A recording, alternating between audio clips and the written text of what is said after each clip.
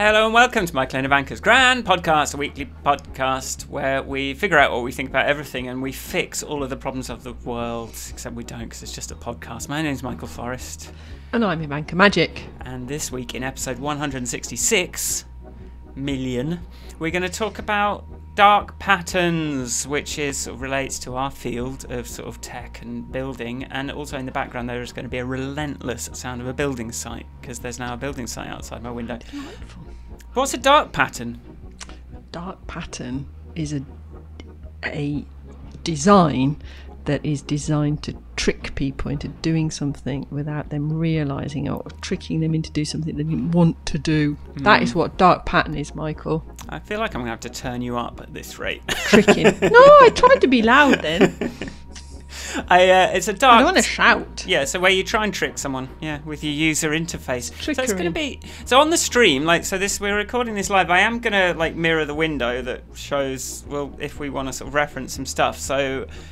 But we'll describe everything and make it podcasty. But just because we can, we'll just kind of put some stuff up on the screen. So the video's there. That's for patrons, or you can tune in on twitch.tv/Michael Forrest. I don't know who I'm talking to because I needed to tweet what I just said rather than say it on the episode. We've got so there's we'll sort of. There was some stuff on Twitter that you had, and then I just thought, Donald Trump was using it in his fundraising as well. There's that sort of whole thing about the kind of massive checkbox with the thing that says you're going to be automatically billed 1 million times, sort of in tiny print at the bottom of the patriotic tirade. But yeah, so that's what we'll do. And also I'm going to talk about some of my own experience with dark patterns.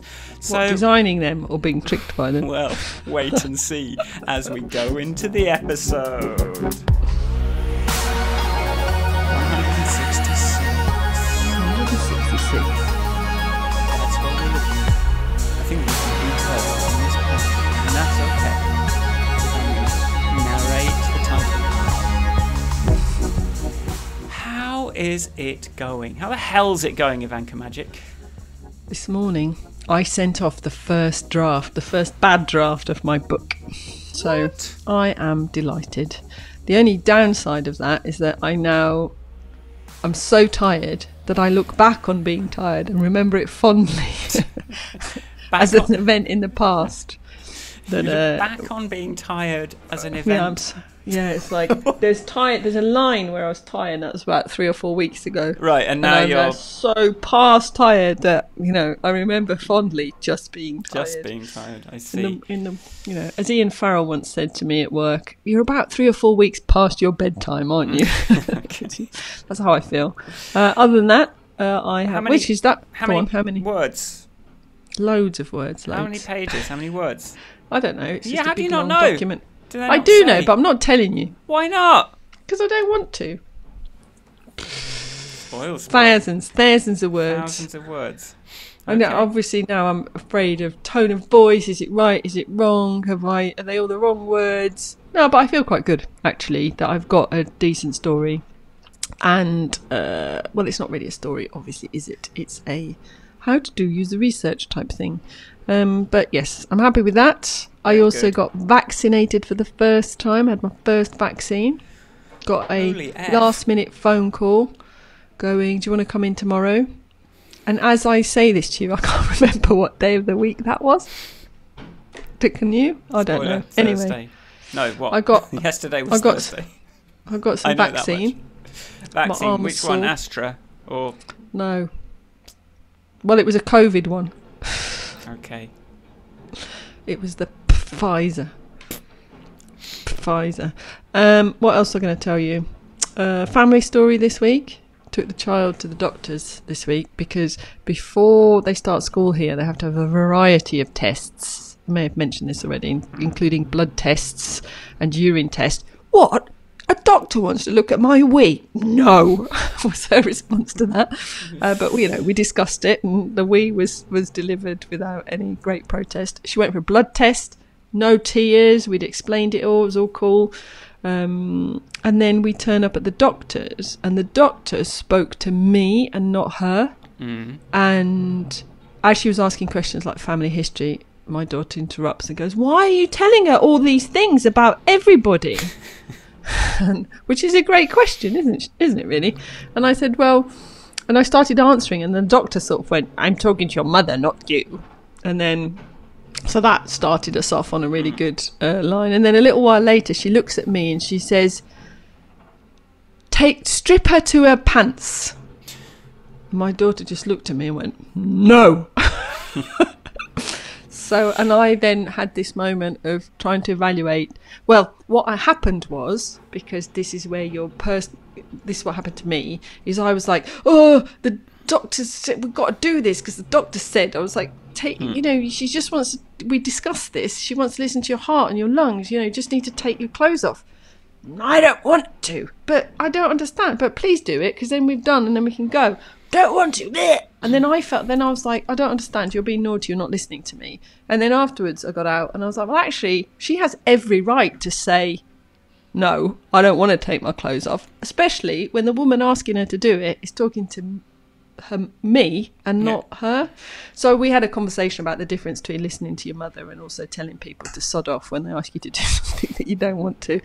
Anyway, so it was a little bit of a parenting experience for me. You just said, just remember that the rules of society all go out the window when it comes to doctors. Yes, and they can make you do whatever they want. Exactly. And that doesn't make us smack talking doctors though, because my cousin's a GP. And so is her husband. And I think this doctor was just a little bit old school, and not so, because most of all these people so far have been like, "Hello, this is your blood test. Are you okay? Do you mind if I take some of your blood? Is it okay?" Like, and actually addressing her, because I don't know how ultimately you teach a child that they have autonomy over their own body if grown-ups in a position of power are exerting their power disrespectfully. Yeah. It just sort of reminds me of the Mad Men bit where Betty Draper goes in for therapy, and then the therapist calls up her husband Don to explain the results of the therapy. It's like you sort of feel like as the sort of circle of empathy expands, and as the circle of respecting people expands, women can actually you can actually talk to them. They're humans. The next thing is children are actually people. Stop being a because she's used to being involved in conversation. Like I try very hard not to do stuff to her, but then we did have a separate conversation. It's like, okay, I understand that you didn't want to listen to the doctor. I get it. She was rude. She didn't respect you. Blah. But I explained it to you, and why didn't you respect your mother? So I felt I had a hard. It took me 80. I spent a whole day processing it and feeling like trying to work out if I'd done a bad parenting thing or not, or should I have blah blah. It was one of those. Anyway, how's your week? I guess that's why there's so much Christian dogma about respecting your parents, because it's the only way to get children to listen. Is tell them that God's going to beat them up. If they're not good.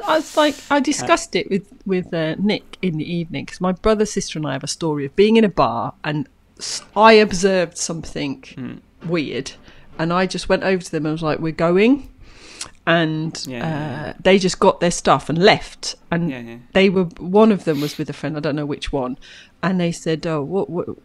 And they was like, "We're going." Why are we going? Because Ivanka said, "Oh, we had it." Ivanka's in charge. I was like, Ivanka's in charge. But I was like, I need to get to a point with my daughter where it's like when we're out, when we're out and about or something, where I can go, come over here or whatever it might be, and that we can discuss it later. You need to. It's like, you've got to do it because you've got to trust me here that I'm not gonna let something bad happen, but also if something bad is happening, and I'll anyway. You I need your daughter to it took be me hours.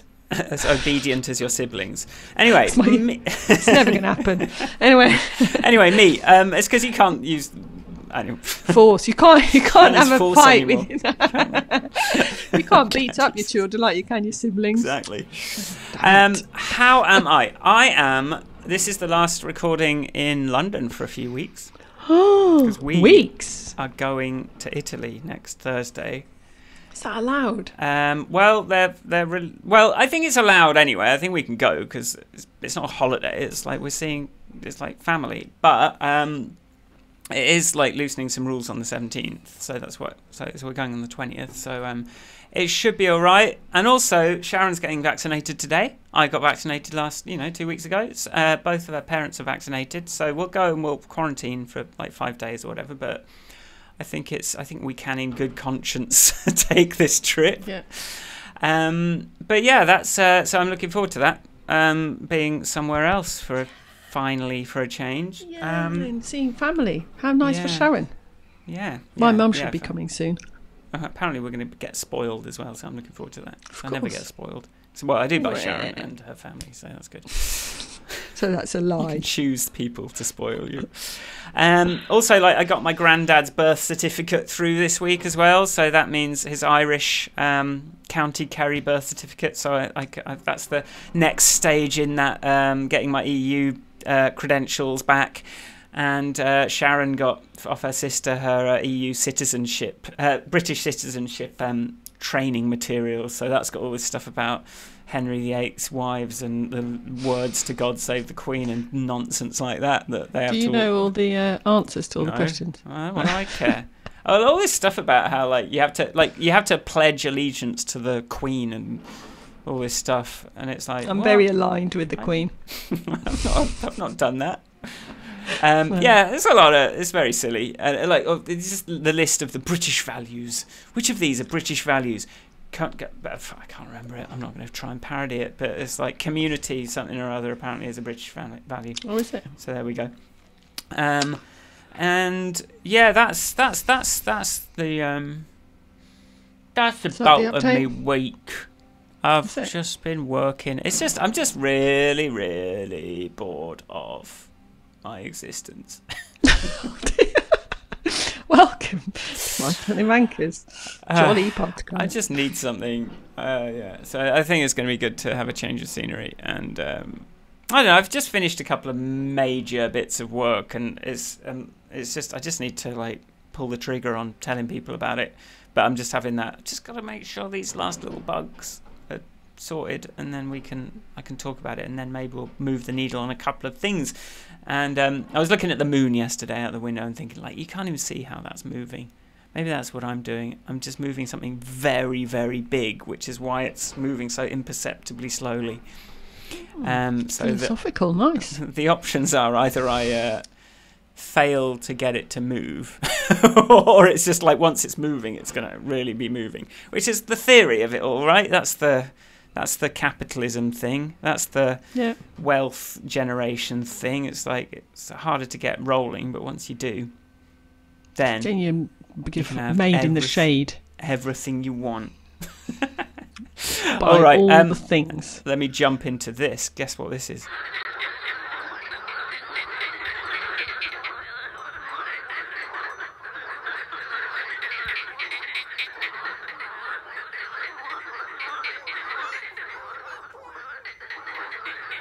So instead of a music clip, that was Ivanka's frog video.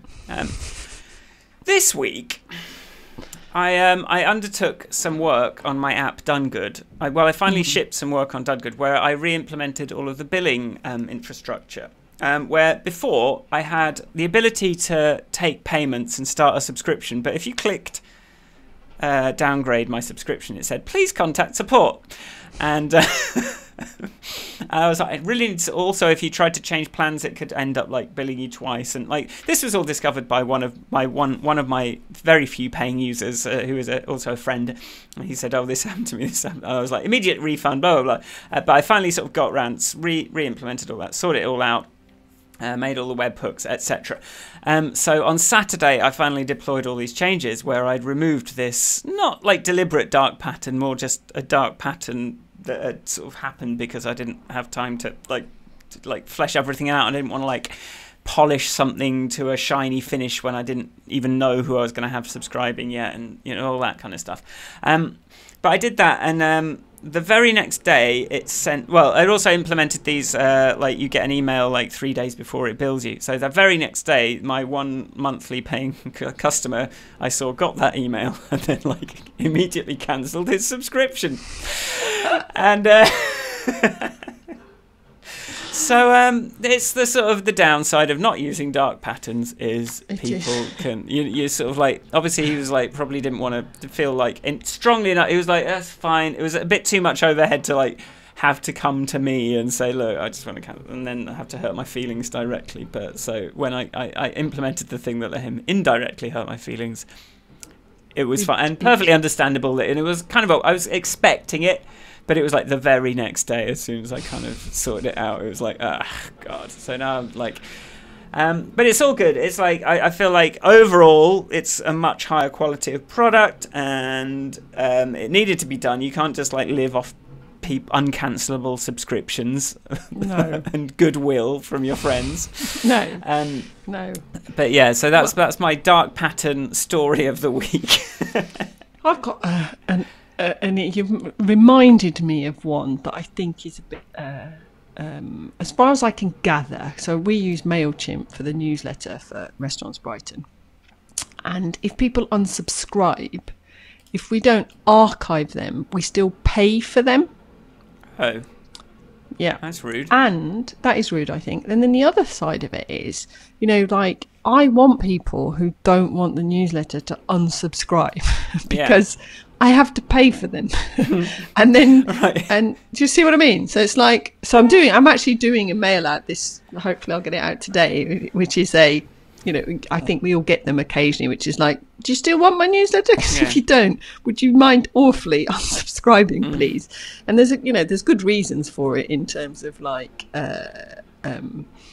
it's just a waste of money and energy and storage and environment, and it's just bad having all these things sitting around. But trying to get people to like the kind of antithesis of because of the dark pattern that has slowly been chipped away at, of subscribing people to things and making it very hard to unsubscribe, or people can't be asked to unsubscribe, so you end up with like it sort of plays to MailChimp's benefits. It's of no use to me. It doesn't give me anything. These people that are that don't open. But yeah, that's what you reminded me of. They kind of work in funny ways. I've had this recent spate of like spam emails just coming into my inbox, and I think it's because some other Michael Forrest has subscribed. I got like a flight confirmation meant for some other Michael Forrest today. It's like, what are you doing with your life, Michael Forrest? Other Michael Forrest. But yeah, like I can't Gmail. I keep clicking like report spam, unsubscribe on these emails, and they just keep coming in. So I don't know what's going on there. Like, no, yeah, we're not really rewarded for largely, I'd say, we're not rewarded for actually reporting these things. I mean, I am, but yeah, I think it's but I mean, obviously, my example, I don't think is the most devious. But the only reason I have known about this MailChimp thing is because we've been going through a COVID. Where are we wasting money? Like, what money is wasting? What are we paying for? Are we paying too much? Have we bought too much of it? And all of that stuff. That's the only reason I even looked into the MailChimp thing. No other reason. Yeah, definitely happens, doesn't it? Like, I was going to say, but yeah, like definitely like recurring subscriptions. Oh, but that's email, isn't it? So that's but recurring subscriptions that you can't get out of is one of those. One of the dark patterns. Definitely one of them. And I'm actually like, this is one of like, it was like, I know like an Apple person has said to me like, I've been in a room with some Apple people, marketing people, and they've said, yeah, like we don't really think like, kind of getting people to subscribe to something that they then forget about is a particularly good business model, or sort of proud. But I think they're still like doing it nevertheless. And there's this, and that's actually like something that the person that finally unsubscribed to my my Duncan said, like, people do value something they already have more than something that they've got to sort of check out and pay for now. So like, it's a strange thing.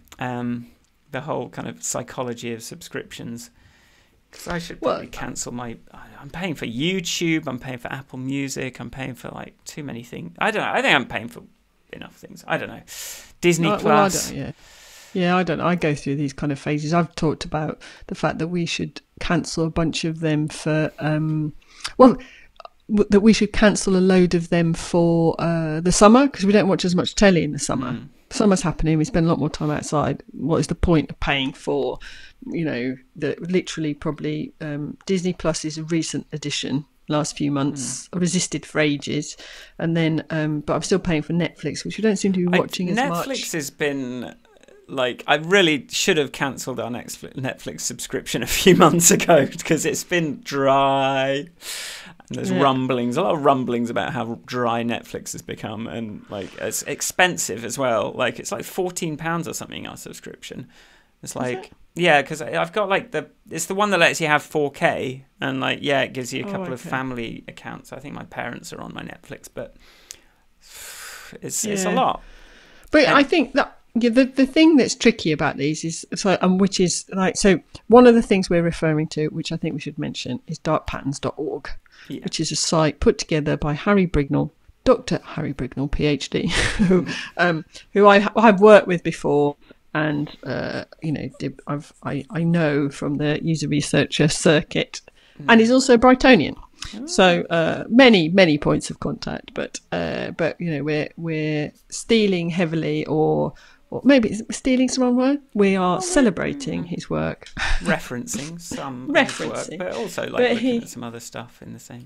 But he's got that expression he calls a roach motel, where you can subscribe really easily. But trying to get out of the premium subscription is really, really hard.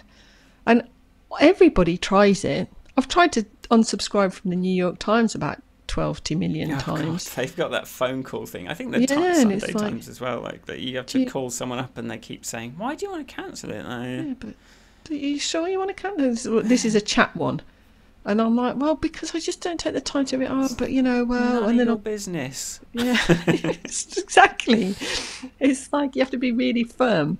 So yeah, there's a few. I mean, I can sort of basically, if you look at your story as well, the whole, you're as soon as you can unsubscribe, people do. Yeah. And if you make it too easy, you do want to make, But we've been watching Nathan For You. Are you familiar with this Canadian? No. He's like, I majored in business studies with really good grades, and now I'm going to help businesses, and comes up with these like far-fetched ways of helping businesses. Like, but one of the ones he did was, right, we're going to advertise $1 a gallon or whatever it is, petrol, gas, on this big sign of this station. But when people come in, like there's some small print on the receipt that means they have to collect their rebate from the top of this mountain. It's like a day-long hike to get on this mountain, and then people like literally were like, "Yeah, I'm not doing anything." So he ends up like going up this mountain with all these like this sort of ragtag bunch of people that want their gas rebate, and like like slowly they sort of eventually and once they get to the top of the mountain, that's not even it. It's like now there's a series of riddles that they have to solve, and they have to camp overnight, and they have to do all this stuff to get this rebate. But that's a perfect illustration, of why it's so ridiculous. Because the offline version just wouldn't comedy. It is comedy, totally. It's like, but that's what it is sometimes. Like, there's the video on the Dark Patterns website showing how hard it is to unsubscribe from Amazon, and you got to find it. Blah blah blah. It's like, it is ridiculous. It's Maybe really I should rude. Go darker with my patterns again. Because they have to talk to me. There was the other one was Michael. Like, we're selling beer to underage people, so you can buy the beer, but we hold on to it until you're 21, but you can have a picture of yourself taken with the beer. But yeah, like small print, isn't it? It's like fine print is this whole like ripe for nonsense, really, and it's a bit gross how these. Because the trouble is like, and the trouble is like sometimes it's also takes quite a lot of technical work to not implement a dark pattern sometimes. Yes. Sometimes it's a lot easier. Like if I could just and you're not incentivized to make it a good user experience, so it's like you just sort of end up. But the price for that because I looked to this platform Coda, which is a sort of like spreadsheet database type document platform that is quite powerful for creating. I use it to create my reports and things, and do some other things. I use it to update the podcast episode titles. And all sorts, but I sort of followed their model of like they warn you when a subscription's expiring and or like about to be billed, and then you come in and I have cancelled it, but then I've resumed it again, and I just have this overall, and I had to sort of like and ah over whether I was going to pay for it, but I was like, I think it's worth it, because otherwise I'm going to be building all this stuff from scratch, and it's going to take hours out of my week every week, and this way I can actually sort of get the same results without. And that's how I prototyped Done Good. That app was on this platform, so I sort of looked to it as a sort of reference point. So I think the benefits are like it does like instill you with some loyalty when someone does make it easy to cancel a subscription and resubscribe and not make it a pain in the arse. I think it's respectful. There's a few things that do it well. I think Riverford, where I used to get my veggie box, which I now buy my mum's veggie box from, right. But you can pause. You can pause for as long as you want. You can cancel and like there's no big deal. But I think being able to pause is really helpful. And recently, noteworthy in my world of subscriptions is the money I give to the campaign to make ecocide illegal. Right. And that I give them €10 a month, and I get notified every month just ahead of, are you sure we're about to take payment? Is that cool? Are you ready? Whereas and there's been no push to get me to pay more. And I'm like, no, I am ready. You can have your €10. Please make ecocide illegal. It's like well, we have our veggie box, and it's not Riverford, it's Abel and Cole. But like I'd sort of started to feel like there was something going on with that, because like you have this veggie box, and some weeks it's just like hard to get through all the vegetables, and you just you're like, I just want to like skip this week. And actually like that was, I couldn't see a way to do it. And then there's all this stuff about, oh well, our list is full, and if you to cancel it and resubscribe, you might not be able to fire it up again. But because we're going on holiday, it's not a holiday, we're relocating for a bit. but it meant I had to sort of revisit that, and I saw that they had a holidays tab, and I could have just skipped by put in which dates you're going to be away, and then I was like, okay, so that's how you do it. I just needed to realise that was how they were talking about it. That was the terminology. It wasn't easy to just sort of in the course of normal life just sort of like pause it for a week, which is what I wanted to do. But that's the thing, like from a user, I've been talking to people about that this week. It's like the word you were looking for was pause or not have one, not holiday. Yeah, exactly.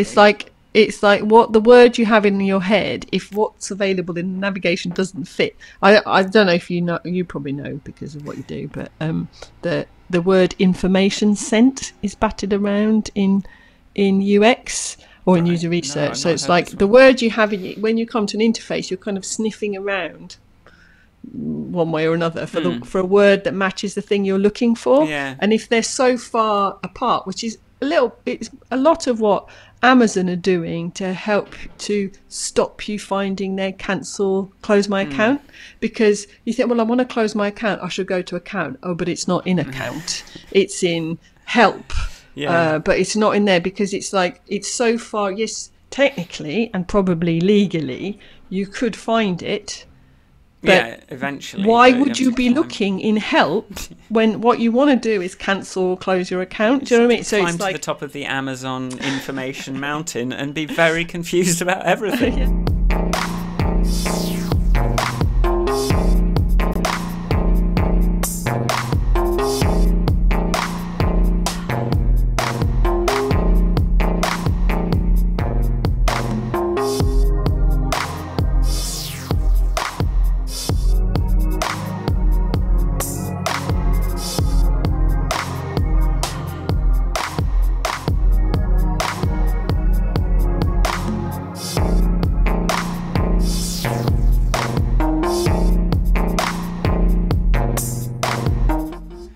Privacy zuckering is a thing, apparently. Yes. Not sure what it is. You're tricked into publicly sharing more information about yourself than you really intended to. data brokerage, all that kind of. Did you see the campaign? I shared that, didn't I? That campaign where Signal, the Signal messenger, tried to create some ads on Facebook that just told you what information Facebook was using to target you, and Facebook's like, no. Which is just like, if you needed proof that Facebook's goals are not to be transparent about that sort of thing, because it's like one of their core business models is you not really realizing how precisely targeted you're being.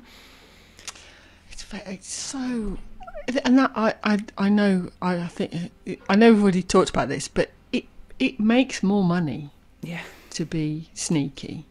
But so does, people make, if we go for that offline analogies again, like a lot of this is like those people on the doing card tricks as on the side of the road, or in the to trick money out of you.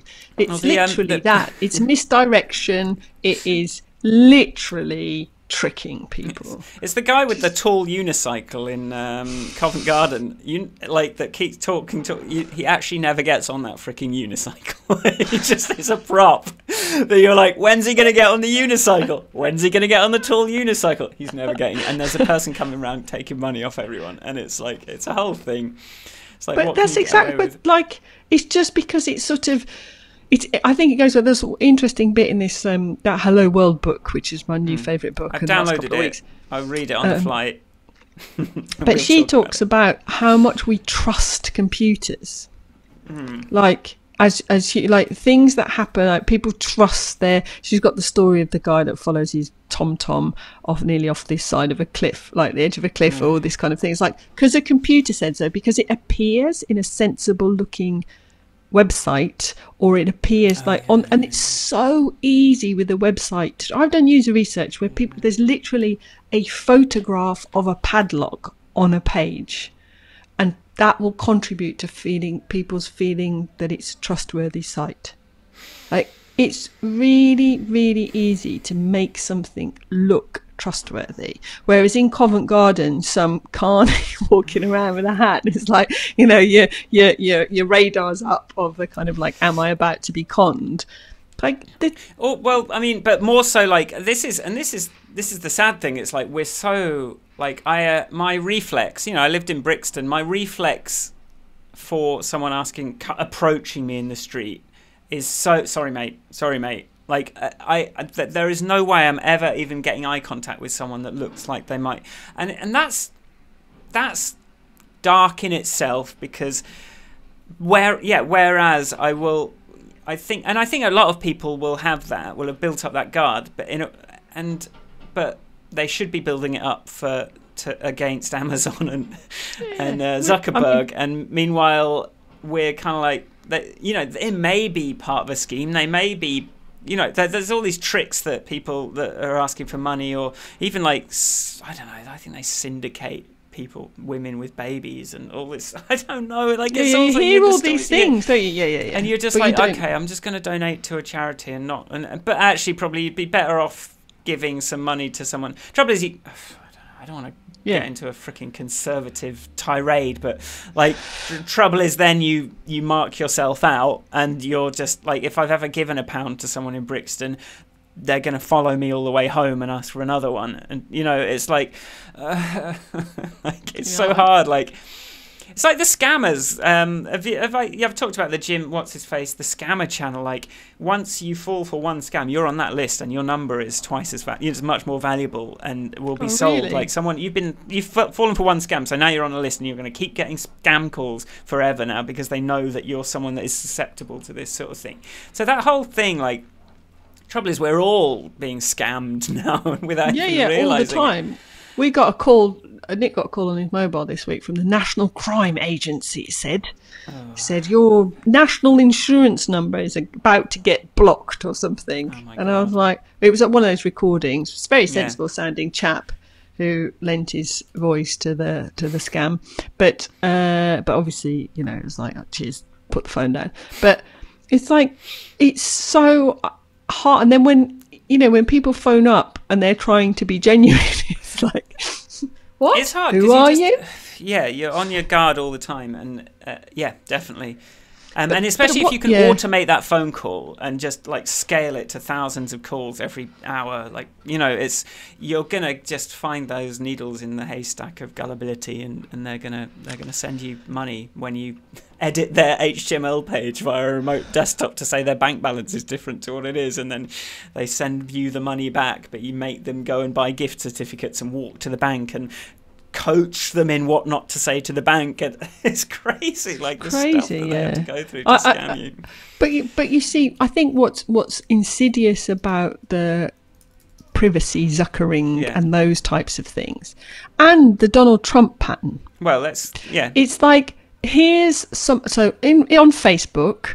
So let's, all my friends are there. Those are people I trust are on Facebook. They're already there. Why would I doubt this Facebook thing that everybody seems to be like? Everybody got on the train. Why wouldn't I get on the train? Like, but what's the and for Donald Trump to trick people is just that's the worst kind of trickery, because it's like I'm going to take all that trust. I'm going to build it, and then I'm going to rob you. Exploit it. I'm going to put some music in so that we can do a segment on the Donald Trump thing.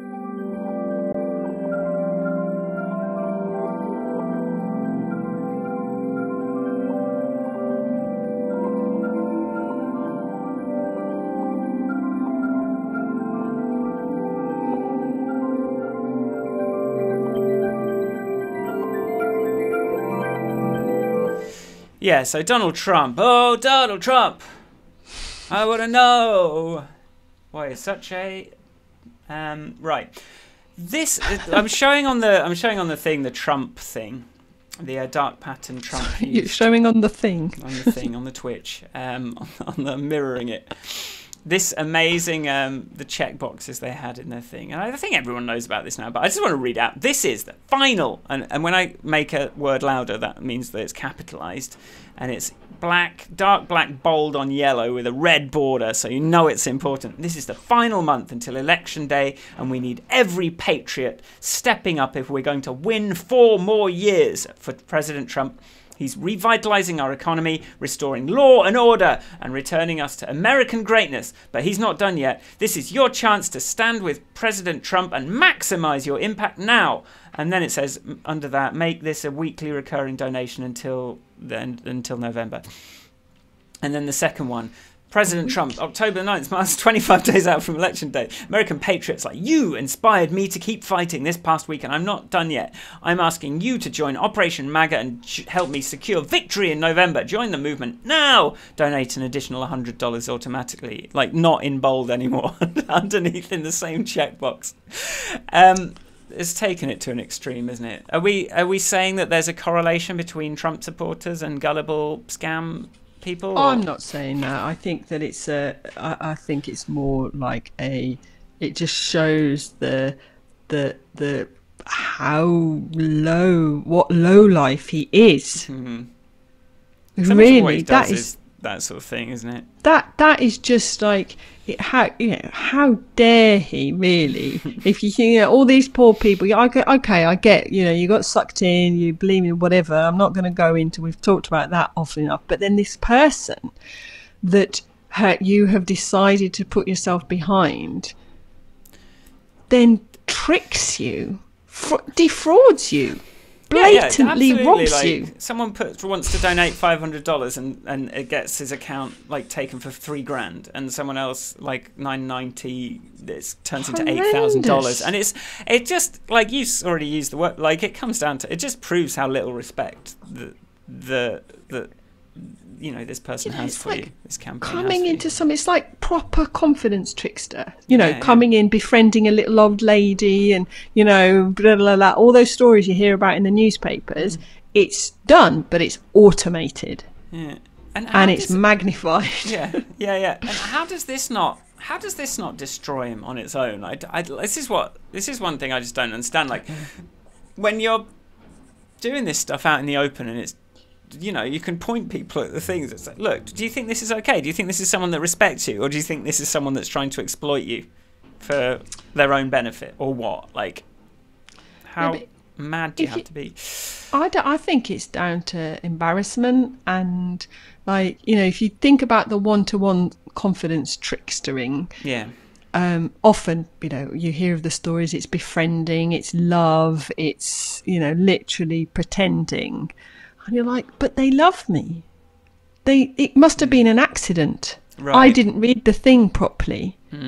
Because, you know, they're playing on trust, and nobody wants to feel like they've been tricked. And that's a computer thing as well. Like, people always think it's their fault when something doesn't work properly, which is crazy. Like, absolutely insane. Like, it's not your fault. You didn't break the computer.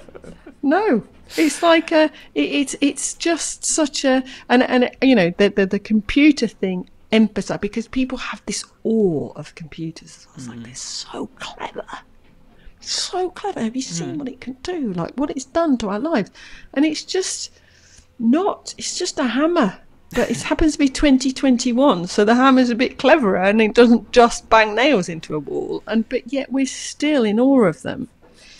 So, yeah. And scared of them. Like, and sort of feel like we can... But we know it's a hammer as well. Like, people know it's a very powerful tool, so they're scared to, like, touch it, and they don't realise that sometimes there is malice in the design of those things that is literally trying to get money out of them.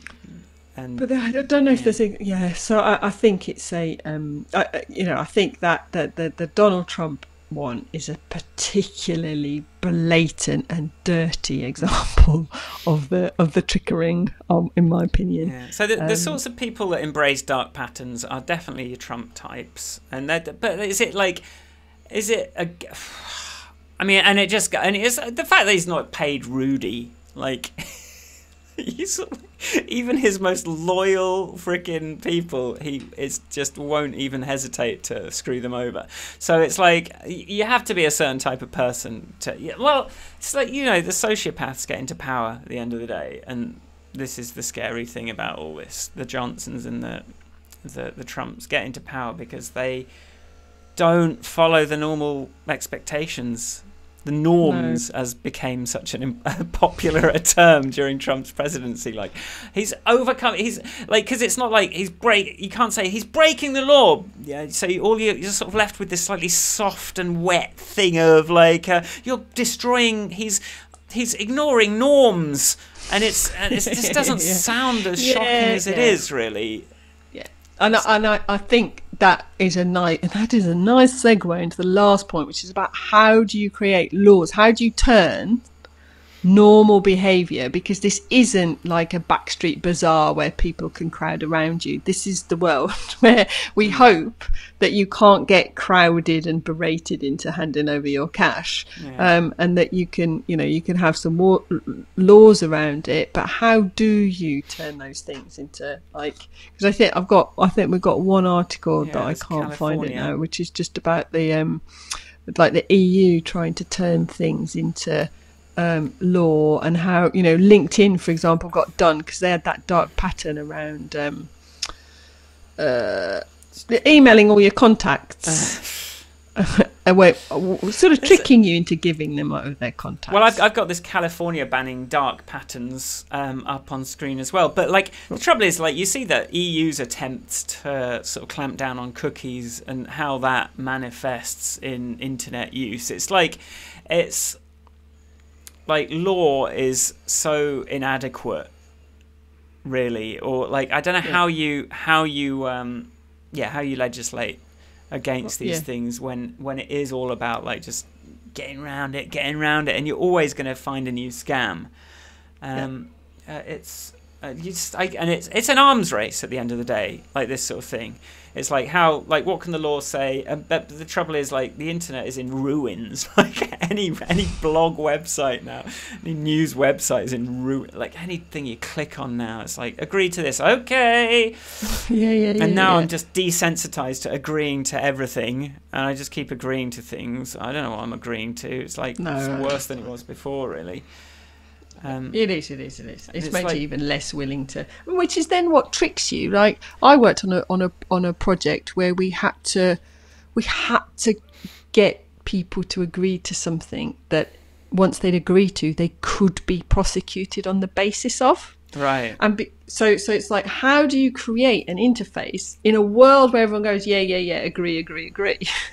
How do you create a interface that will stand up in court to say, yeah, the person definitely read the thing and they definitely were warned and they definitely, and we ended up we used the term rumble strip, like, because it's like, hang on, no, this isn't a normal terms and conditions.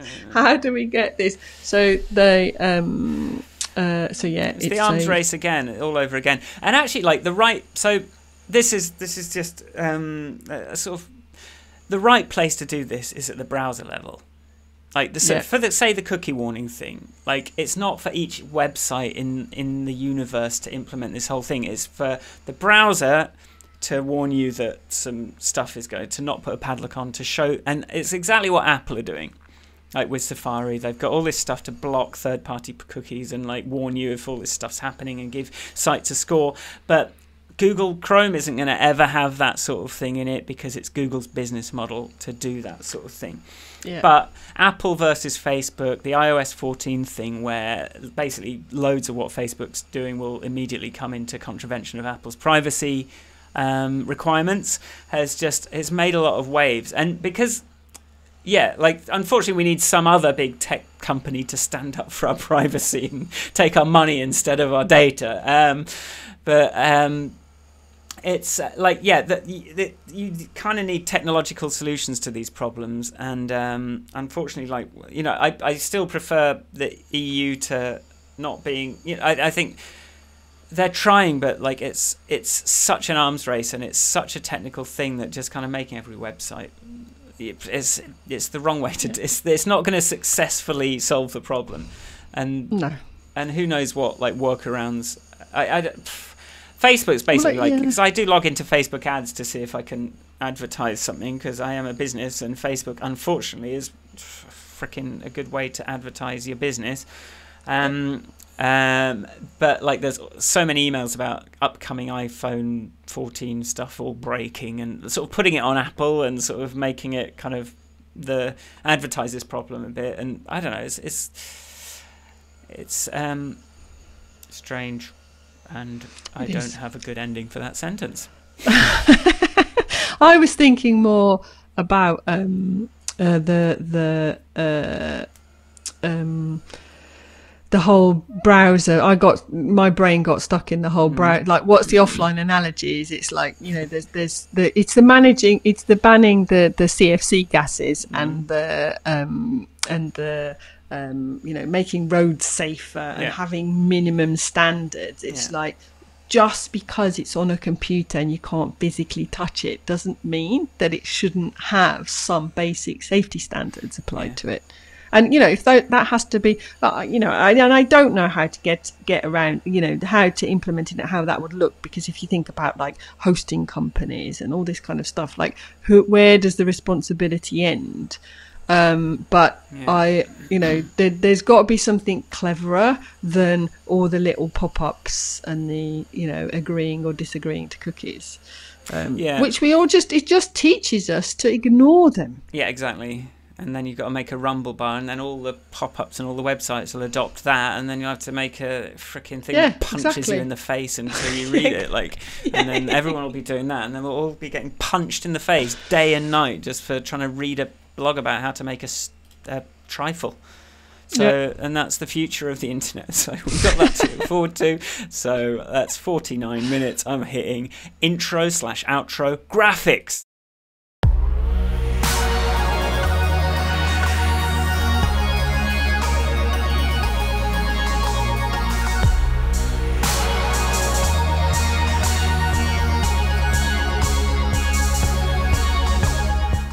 Thanks for listening to that episode of Michael and Ivanka's Grand Podcast. Why don't you, if you like it, why don't you follow me on Twitch so that you can see it live, or support us on Patreon to get the episodes early, get them video style. I actually put some stuff on screen today, so it's not just our beautiful faces, it's also content. You are joking me. Where can people find you on the internet, Ivanka? People can find me at Ivanka on Twitter. and you can find me at Michael Forrest everywhere. I'm really sorry about if the audio quality of this episode is bad. I feel like I've overcompensated for Ivanka being loud, and now she's super quiet. I can't tell. I'm not going to know until I listen back. And also these roadworks. There's this building site next to me, so it's probably going to be unlistenable. But hey, that's fine. We just keep squirting them out, and hopefully. I enjoyed that though. It's a good chat. Good. Yes. No, we do it for ourselves, really. We do mostly, and I'm quite. I've realised what a good resource darkpatterns.org is. I use the phrase often, but I don't often go and visit the website. So, cheers, Harry. Does it really have any? Does it have anything about the benefits of not doing them, or is it just about? It's just about shaming, isn't it? It's a good question. Shame. It's worth a look anyway. Yeah, darkpatterns.org. Go and have a look, and like all we can do is like expose these tricks, and then hopefully people become sensitive to them, and then hopefully that sort of incrementally. Look at the state of I'm having a haircut tomorrow. That's my news. It's very exciting. I'm looking at myself and going, what is this crazy person hair? Anyway, thanks for listening, everyone. Thank you for listening to episode 166 of our. It's just a podcast, though. Like, it's fine. It's not. We're going to change the world. Maybe it'll be through this. Maybe not. Little ripples, Michael. Ripples. Little ripples. Anyway, we'll see you. See you next week. Take care. Bye. Bye. Bye. Bye. Bye. Bye. Bye.